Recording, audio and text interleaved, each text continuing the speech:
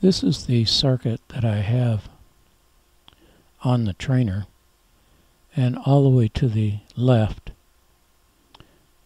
there's a string of resistors, a 1K and then a 100K. That's going to be a variable resistor, then a 100 ohm at the bottom, and I'm going to be measuring the voltage at point C. The middle row of resistors are the biasing resistors for the NPN transistor all the way over to the right. And here I've shown the voltages that are going to be applied to the base of that NPN transistor. And I'm going to be measuring the voltage at point C again, the collector of the transistor.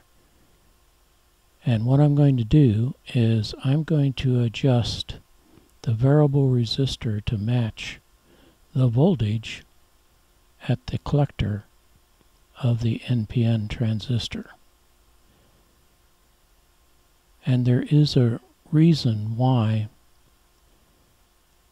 resistor and transistor are similar in spelling.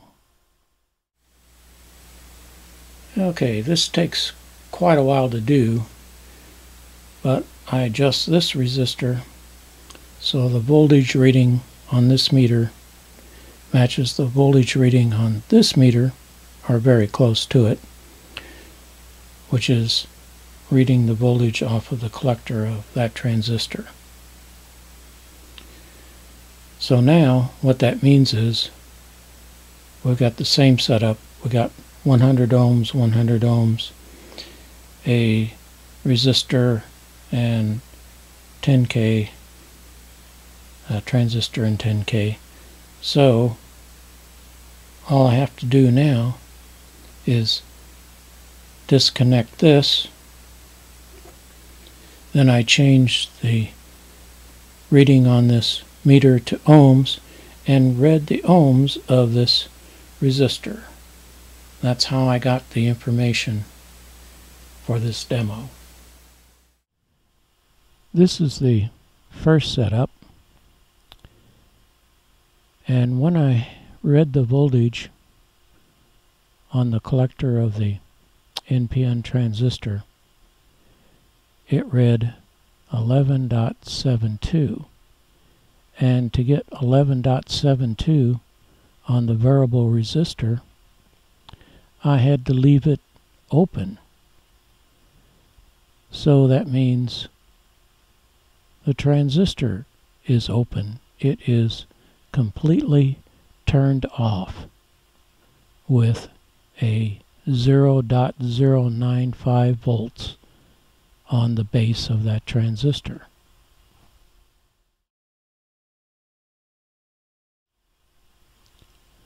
Next, I connected the base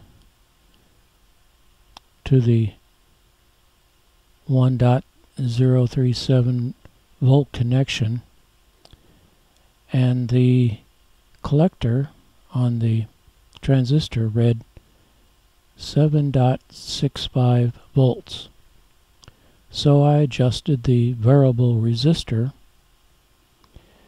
accordingly so it would read the same, and then measured the ohms between E and C and found that it was 2.1K ohms, which means between the emitter and collector of the transistor, that means that it is also 2.1K ohms.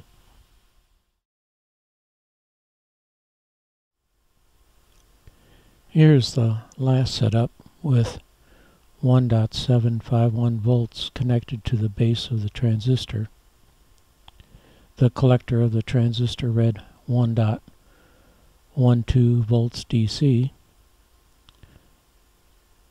Again, I adjusted the variable resistor so it read the same, and then read the ohms between E and C on the variable resistor, and this time it only read 3.5 ohms.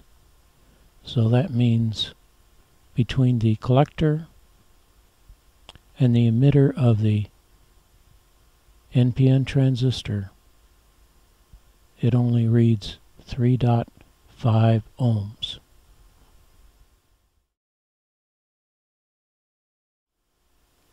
Here are all the results. And what we found out was the transistor is acting as a variable resistor. But instead of turning a knob like you do for a variable resistor,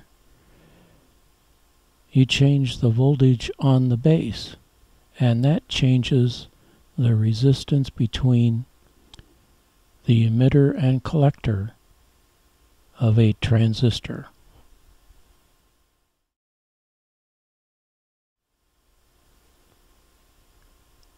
Thanks for watching.